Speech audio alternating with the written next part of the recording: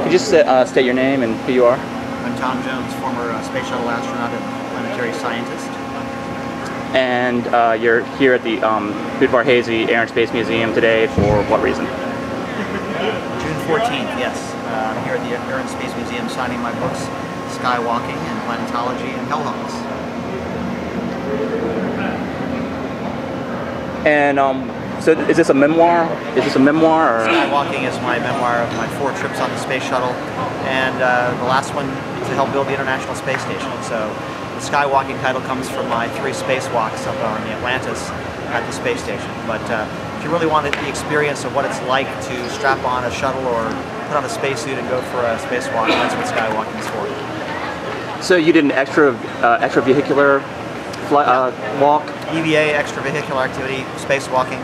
I call it Skywalking in the book. So you're, when you do that, you don't have a tether or anything?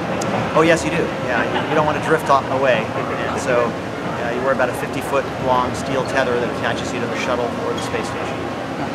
Because I've seen photographs of, there was a EVA of some kind of, I don't know, some kind of device where they didn't have a tether. Well, that's true. Back in the 80s, they flew an astronaut maneuvering unit. It's called the MMU, the Man Maneuvering Unit. It was a jetpack that was strapped onto the back of the suit, and they could free fly.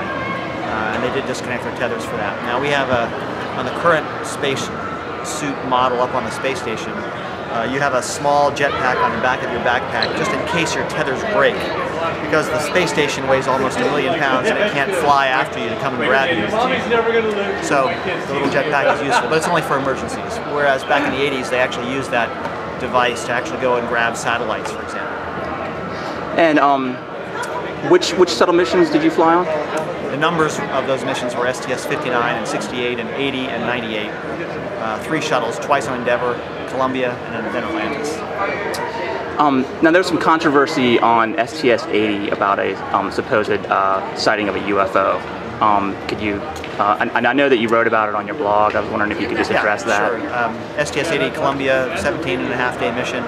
And on every mission, you see lots of debris that is released from the shuttle's payload bay or frozen propellant from the main engines or the thrusters that drifts along with you, in some cases for several days after you arrive in orbit.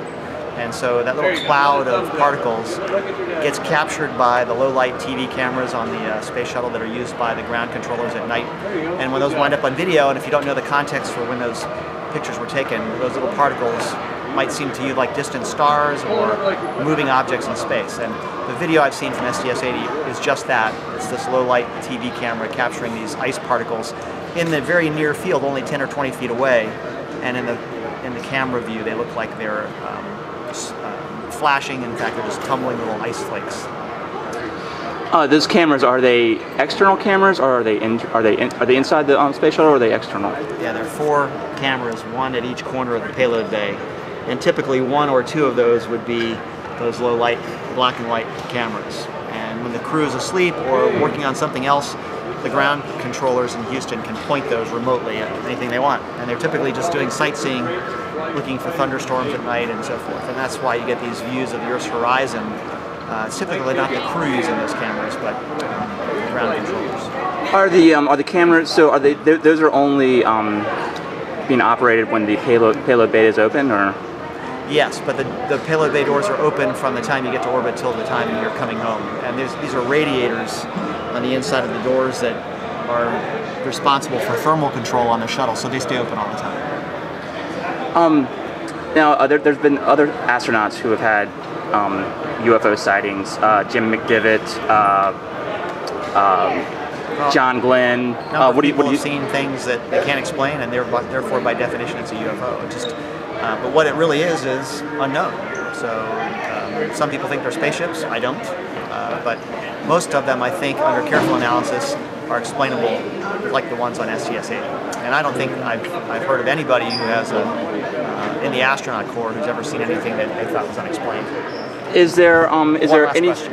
Okay. Is there any sort of reporting method for astronauts if they cite something that's something anomalous, something unidentified? It would be handled just by the usual way you report any incident in flight. So you can radio it to the ground, or after the flight, you can have in your post-flight debrief, you can talk to the flight controllers about it.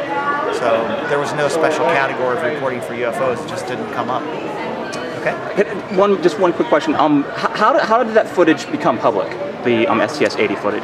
All of the footage during a mission typically would be beamed down live from the ship during the course of the flight, and NASA would just play it on NASA TV. And then at the end of the day, there might be something called Flight Day Highlights, where they roll up about 10 minutes of highlights and broadcast those as well.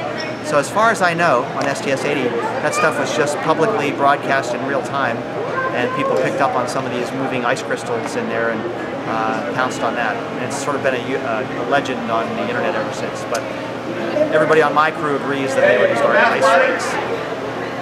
Okay, all right. Thank you very much, Astronaut Tom Jones. Appreciate it. Okay. Take care. Thanks. Enjoy.